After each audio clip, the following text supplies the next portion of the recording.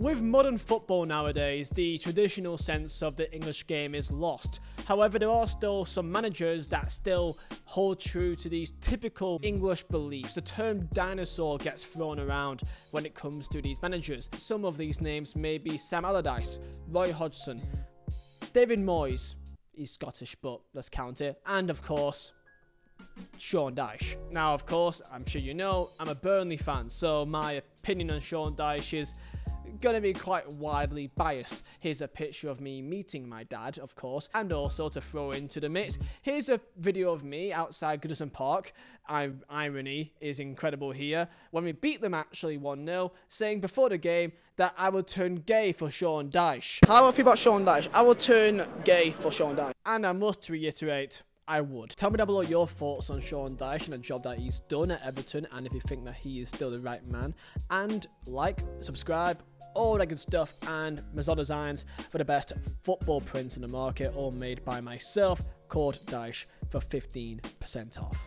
Let's go.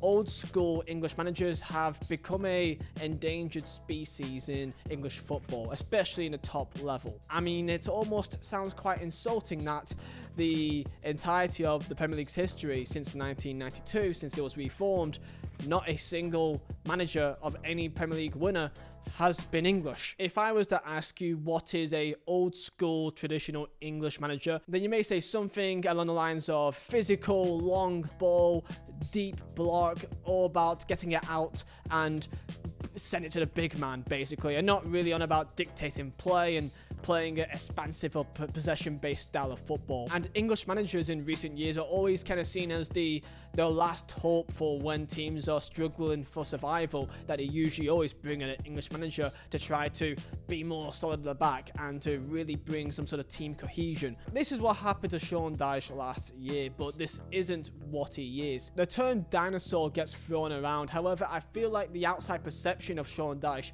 is different to who the man actually is and what his principles really are. You may call him old-fashioned, however, in reality, he just keeps it simple. Ideas of hard work, graft, is seen as an old-fashioned trait nowadays, that a manager would want the players to not be on social media too much. And an example of this is Sean Dyche's code of conduct when he was at Burnley FC. No football comments on social media. In fairness, when he was at Burnley, I don't think any of our players commented or even tweeted at all in a span of 7 years. There's of course obvious things like no phones after 2 PM on match day or during team meals, but then there's little things that you may say is quite meaningless, like no hats, no caps, no hoodies.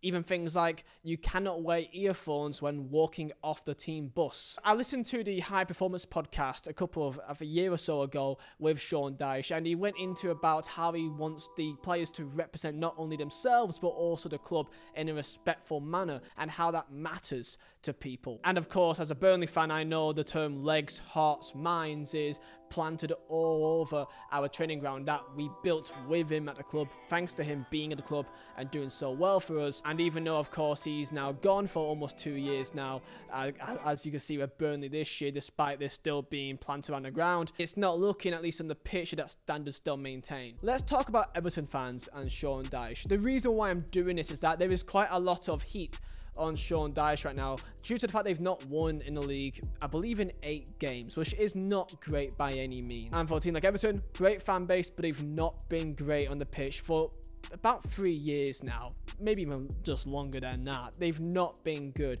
despite spending a lot of money, which of course, as you can tell by recent news, they've been given some deductions, which are still being appealed now to this day. And even to this day, they still have no idea where they stand. They've been deducted 10 points. They're currently just joint in the relegation zone, and they have no idea if they are 17th or they are 12th. It's quite a divide there, because in reality the heat that he's facing is not really due to his own fault. The team, even though you may say is better than what they look like. I don't believe they really are. They do have a strong core base, but in terms of attacking wise, they're very much limited in terms of how they actually get past players. Their wide players aren't particularly fast and really athletic, but they have got some decent technical ability. Dwight McNeil is a perfect example of that. He's not really known for taking a man on, but he is very good with a whipped cross, and they have got some big men up top. Dominic Calvert-Lewin, Beto, they've got some big men in the box that can hold it up and head it in. Hence why Everton are, and Arsenal, I believe, the best team in the league in terms of set pieces. And again, as a Burnley fan, I've been there and done that. I believe for 2-3 years we only survived in the Premier League because of set pieces. We couldn't really score goals outside of it in a consistent manner, and that was part of the reason why it didn't work out in the end. Also, he wasn't really backed by the board, and similar things can be said by Everton for reasons that's not of his own fault due to the situation that they found themselves in, and Sean Dyche knew that. Sean Dyche is a master of working with a somewhat limited budget, and if he was to say where would Sean Dyche go after Burnley, I think everyone would say Everton. Everton seems like the perfect fit for Sean Dyche, a typical traditional English, roll your sleeves up and get the hard work done. Grit, hard work, leave it all on the pitch. Things that is desired by all clubs, but especially by a, working class city like Liverpool is. His main motto is minimum requirement is maximum effort, which is really the only expectation he could have for any player at any football club in the world. I spoke to an Evertonian friend of mine about the recent draw against Palace that was seen as a must-win game, and asked him what's the general feeling towards Sean Dyche right now, and the answer was this: that they simply feel lost when it comes to actually being given a chance to attack a team, that they feel like they are always set up to be the away team and always set up to defend for their lives. His team lineups are always way too defensive when it actually comes to a situation to attack a team. If you're playing away from home, Sean Dyche is the man that you want, because you will always stay in a game. You will very rarely ever be battered, and that is one positive about the way that we play. However, the main concern is when you are playing at home, playing in sides that you are supposed to go and take the game to and beat, there's no intensity, there's no real hope of any exciting football, and it feels like nothing is planned. The only thing that is planned is set pieces. The last time he scored a goal in open play in a league is almost 2 months ago. Everton, of course, in late November, early December, had a fantastic run of games where they won game after game, beating Newcastle, beating Chelsea. It was a great time to be an Evertonian. Ever since beating Burnley mid-December, they've not won a single game in the league. Why is that? Let's look at the goals that he scored against Palace. Their only goal came from a set piece. Everton beat Spurs. First goal from Harrison came from a set piece. Second goal beat Spurs came from a set piece. Fulham away, no goals. Villa at home, no goals. Wolves away, no goals. City at home, they scored a goal and it was not off a set piece. Fair play. That was the last time they scored a goal in open play in the league.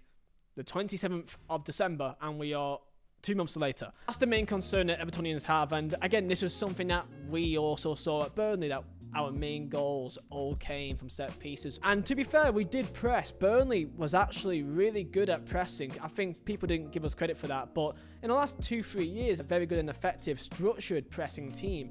The only issue was that we just didn't have the technical ability to really make that count most of the time, but we were really good and organised in that fashion. With recent news of Roy Hodgson retiring from football, the likes of David Moyes now looking like he's wanting out by the West Ham fans, it feels like Sean Dyche is becoming the last holder of what was seen as the traditional English managers, and I don't think he has much longer left, which is a shame. Football has changed, modern football has changed in many ways, and how managers and how teams set up is only one part of that. How do you rate Sean Dyche? Do you like him? Do you think that he has what it takes to be at the top of the modern game in English football? Do you think that he simply has to adapt? Of course, my opinion on Sean Dyche is biased, and I believe, in my honest opinion, that I believe that Sean Dyche is the perfect manager for Everton right now at this current moment when they do need to hold it together. And again, they don't have a great team in terms of pace, athleticism. They aren't a creative team like that. So they've got to make the most out of what they have, and that is what they are doing. They're a very physical side for the most part, but they've not got much pace. They've got some players that are aging a bit. They've got some good experience, but all around they're limited. However, they've got some strengths, and that is what they've been utilizing a lot. And I don't think Everton will go down unless if they've been given like another points deduction, which I think a war would break out if that does happen. If you are an Evertonian, tell me your thoughts down below in the comments. But I can understand the frustration. However, I guess the fact of the matter is that without the points deduction, you would be 12th. There was a great run of form, and it kind of always feels like that isn't too far away. And Everton, no matter how hard you try, they'll always stay up, because that's just what happens. So I'll be having no concerns. He will always be seen as a dinosaur, but I think internally, I think he actually is quite modern. However, is simply making the absolute most of the tools that he's been given. And I think that's what any good manager should do. So yeah, comment down below your thoughts. See you next time.